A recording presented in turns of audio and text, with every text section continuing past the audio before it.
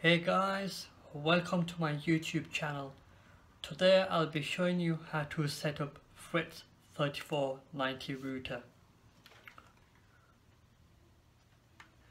I'm going to be setting this router up onto the master BT socket.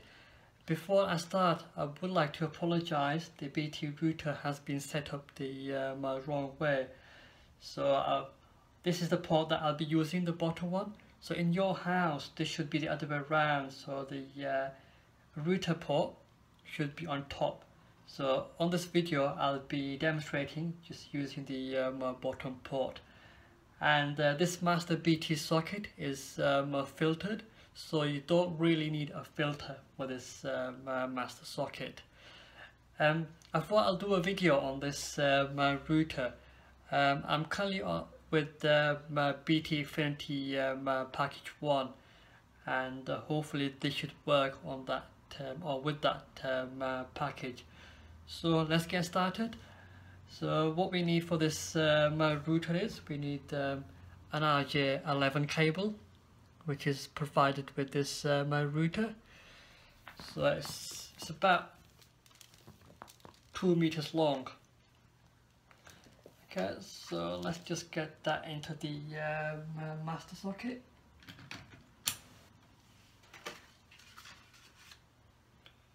And plug the other end, the back of the router, where it says DSL.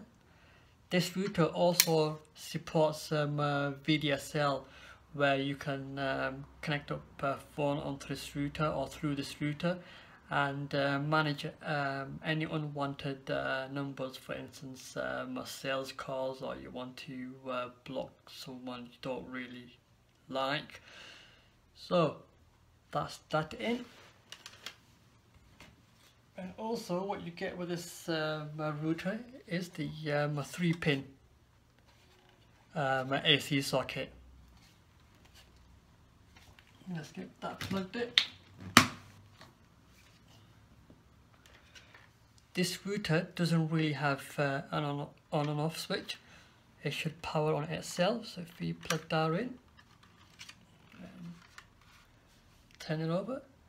So what we got is the my information light flashing, and which is good. If it keeps on flashing, then there's an issue with the router.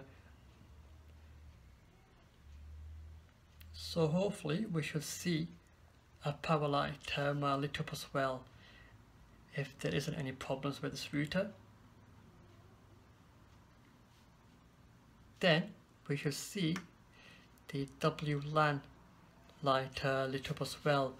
So both of these lights will be flashing away. Then once both of these lights are stable, you should see the DSL light flashing up as well. And it should be stable if there isn't any problems. Once the light is lit up for DSL, then that means we've got internet connection on the DSL or ADSL line with the BT Infinity package.